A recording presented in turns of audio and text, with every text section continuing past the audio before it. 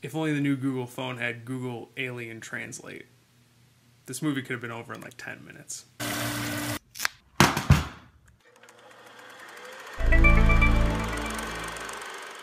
Arrival.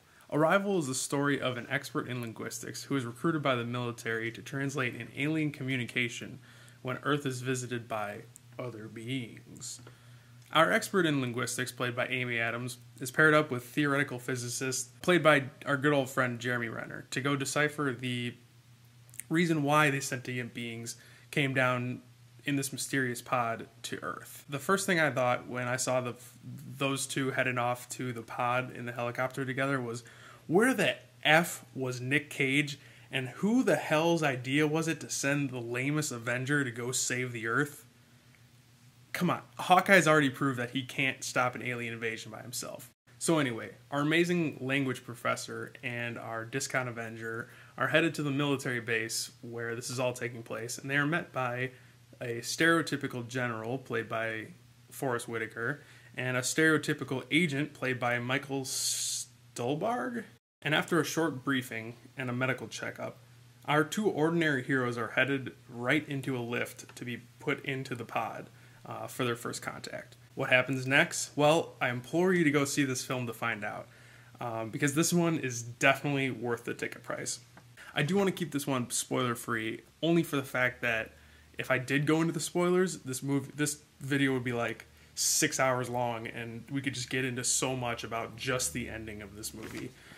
It was such a twist ending that not a lot of people saw coming. But here are a few things that I can talk about without spoiling the movie that I really enjoyed about this movie, and hopefully it'll get you to go see it.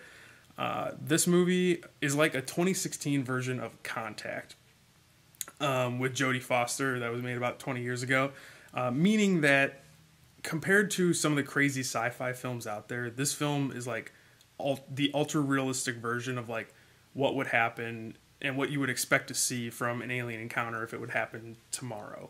From the different ways that different governments react in here, down to the little details of like Amy Adams leaving her job afterwards, after the news is broken, and fighter jets whipping past her as she's headed home from work.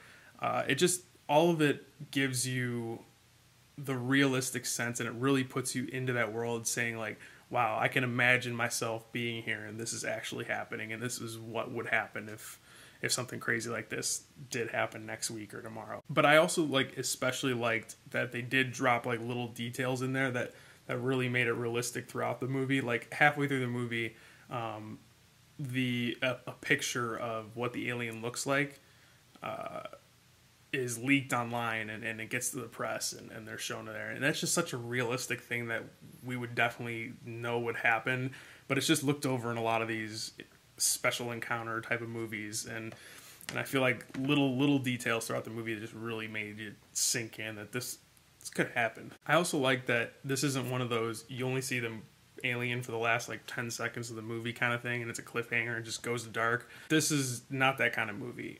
Amy Adams and her team get up close and personal with the alien like almost right away, like 10 minutes into the film, and from there it takes a really different tone from a lot of those encounter movies. I won't go into what the tone is like because I want you to go see it for yourself, but it's just such a refreshing thing not to feel like it's just the same drone-on type of alien encounter movie. I also really love this cast. Obviously Amy Adams and Jeremy Renner are a great cast no matter what movie you put them in, but also having like the stereotypical roles filled, because you do have to have those kind of roles in a movie like this, filled by like Forrest Whitaker and Michael Stuhlbarg, two great actors, and some of the other supporting cast was really good too.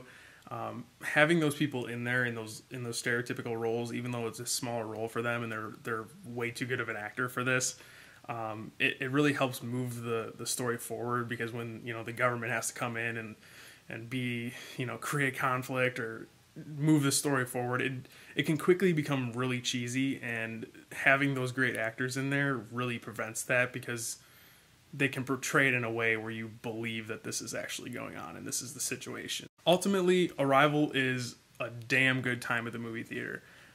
Even if you're not into sci-fi, I went with a group of friends that Half of them were into sci-fi, half of them typically aren't, and everybody walked out just like mind blown. They were having so much fun. We were discussing it and talking about it, and this is one of those movies that you can walk out and talk about for an hour in the streets afterwards. And definitely one you can go sit through again, which I'm excited to go do because there's so much you could have missed the first time around. So it's going to be really exciting to go back and kind of be like, oh, that was okay. So, you know, maybe I'll be able to get some of my TicketStubs counterparts to get to the theater soon. And who knows, maybe we'll be able to sit down and have a spoiler heavy discussion about this and get it up on the channel. But until then, guys, go see this movie. Arrival is so worth the ticket price, so much fun. If you want to just get your mind blown and have a great time at the box office this weekend, Arrival is for you. Until then, we'll see you next time. Thanks.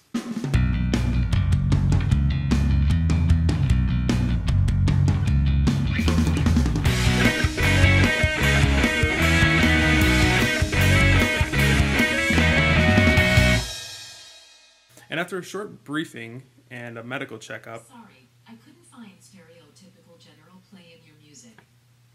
Siri, you